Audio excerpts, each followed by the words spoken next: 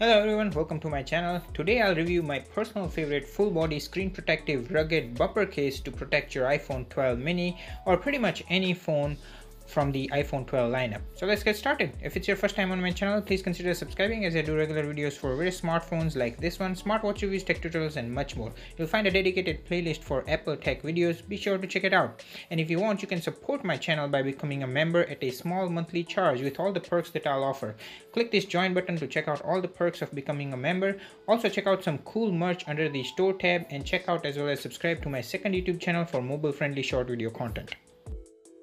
I have been using this iPhone 12 mini for quite a while, and this phone truly deserves the title of the smallest and the lightest 5G flagship level smartphone. Check out its full review linked up in the card section and at the end of this video. Now, I personally like to preserve the shine of my phones, and it's always a good idea to protect your glass phones, especially when nowadays all the smartphones have glass on front as well as back.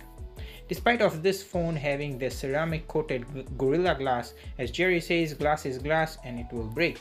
So today I have the full body screen protective case from FYY, which not only protects this iPhone 12 mini from drops and fall, but also protects the screen. Not just that, the manufacturer claims that it's made from some sort of antibacterial material. They even have this analysis and test results on their Amazon page, which shows the bacteria like E. coli, Staphylococcus, Pseudomonas and Klebsiella. With the amount of bacteria present on an untreated test specimen immediately after the inoculation on untreated surface after 24 hours compared to the amount on treated material after 24 hours, antibacterial activity and rate. These numbers seems pretty impressive, but I don't have any means to test it out. However, there are 3 certification seals on the top right of this test result, so consider using it at your own discretion. Anyways, they offer such cases for a variety of phone with various styling options from leather wallet type case to TPU bumper case as well as full body screen protective case like this one, and unlike other smartphone case manufacturers, they are relatively inexpensive and are a good value for the money you pay. With that said, such a case for iPhone 12 mini is listed on Amazon for only 14 Canadian dollar, which is definitely affordable. So it came in a box like this one. It says FYY is established since 1998 and they are a leather expert. I have checked out their inventory and they indeed have a decent leather wallet case collection worth to check it out. I have linked their store in the video description. At the back again it says antibacterial phone case provides protection against bacteria like Klebsiella, E. coli, Staphylococcus, Pseudomonas and Candida. Let's go ahead and open it up. So inside the box you get a nice easy to follow 5-step installation guide, a thank you card with their social media links, and a letter to thank for the purchase and leave them a review on their Amazon page. Now let's go ahead and pull out the case itself, for which you all have been waiting for.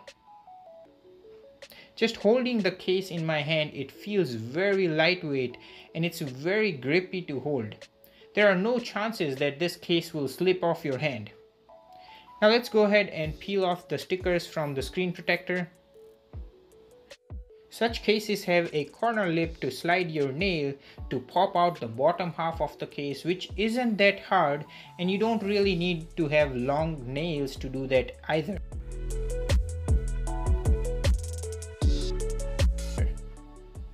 Inside it there is a styrofoam phone mold with silica gel and another sticker on the inside of the screen protector. Let's go ahead and peel that off. And then your phone goes on the top part that has the screen protector first. Make sure to align the buttons properly. It clicks in place very easily. Finally, you just have to slide on the bottom part of the case. A trick here is to start off from one end and then work your way around. It should click in place and the edges should perfectly line up.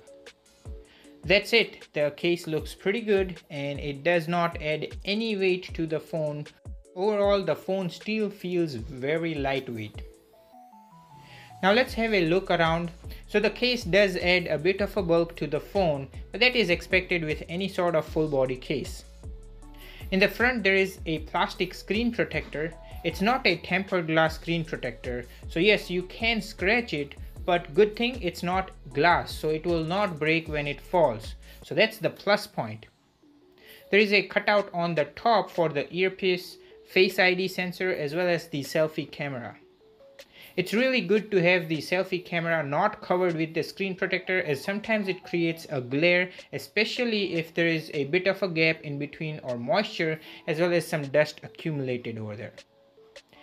Now on the left hand side there is the ring silent switch, which sits very deep inside, so it's sort of hard to reach it, but without any nails I can still manage to turn it on and off. The volume rocker buttons has a nice satisfying click to it. The SIM card tray is covered, so you have to remove the case to eject the SIM card, which is not what you guys do all the time. On the other side there is the power button, also prominent and very clicky. At the bottom there is a nice cutout for speaker and microphone. That way the speaker will not sound muffled. Now let's test out if a bulky port can still be inserted. So you can see on top of this bulky port, there is still enough room left to accommodate even a bulkier port than this. So that is a plus point. You don't need to take it off for charging. The camera bump at the back of the phone sits quite deep inside the case, so there is no way that the camera bump will get scratched, which is another added bonus. But that being said, I wonder if the case is thick enough for wireless charging.